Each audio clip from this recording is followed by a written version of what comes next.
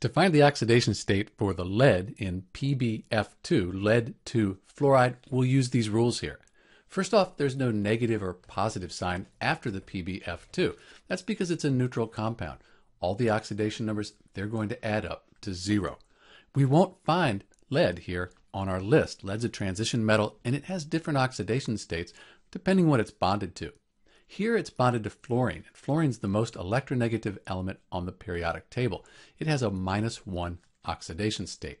So each fluorine is -1. If we multiply 2 times -1, we'll get a -2. So for all the oxidation numbers to add up to 0, we have to have a +2 on the lead here in PbF2.